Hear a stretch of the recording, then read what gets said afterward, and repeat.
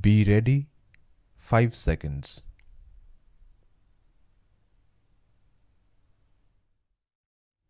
We are concerned in this case only with the fourth category of appeals. It is nobody's case that the third category of appeals is relevant simply because Section 50 of the Arbitration and Conciliation Act does not provide for an appeal in a case such as the present. It is for this reason that we are concerned only with the fourth category of appeals, with the contention of learned counsel for the appellant being that Section 50 of the Arbitration and Conciliation Act does not and cannot inhibit the right of appeal under Clause 10 of the letters patent. Learned counsel for the appellant contended that an appeal under the letters patent would be maintainable despite a statutory bar. In that case, the concerned statute was the Specific Relief 1963.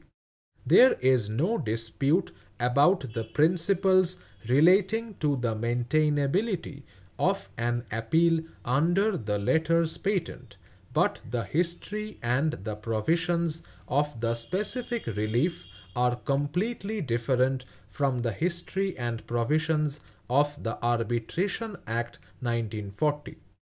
The contention of learned counsel was that Sections 39 and 37 reproduced above incorporate the words "and from no others," which are conspicuously missing in Section 50, and this omission is deliberate.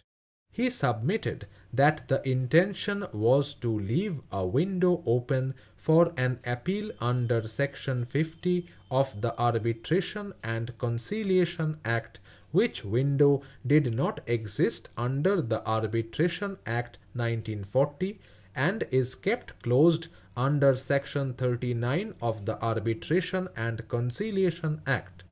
Given the position in law laid down in Mahindra Supply, the use of the words really makes no difference except to emphasize that an appeal may be filed only against limited orders.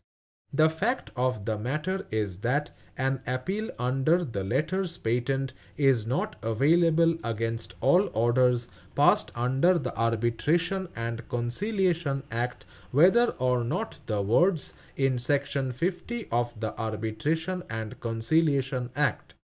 On a reading of Section 50 of the Arbitration and Conciliation Act, there is no doubt that all further appeals are barred except those mentioned therein. Clearly, therefore, even if it is assumed that the correctness of the view expressed in Mahindra Supply is in doubt, and that Clause 37 of the letters patent is inapplicable, even then the letters patent can be overridden by statute. This is all the more so in the case of the Delhi High Court, which was established by the DHC Act and not by the letters patent. Section 50 of the Arbitration and Conciliation Act bars all appeals under that statute except those permitted. To this extent, it limits the operation of the letters patent as applicable to the Delhi High Court and thereby bars appeals such as the present. Therefore, it is clear that an appeal under the letters patent would not be competent in a case such as the present. We hold that whichever way the question is looked at, an appeal under Clause 10 of the letters patent as applicable to the Delhi High Court is not maintainable against an order passed under Section 50 of the Arbitration and Conciliation Act, except the orders specified therein. Since the impugned order in this appeal does not fall in any of the categories specified in Section 50 of the Arbitration and Conciliation Act, the appeal is dismissed as not maintainable.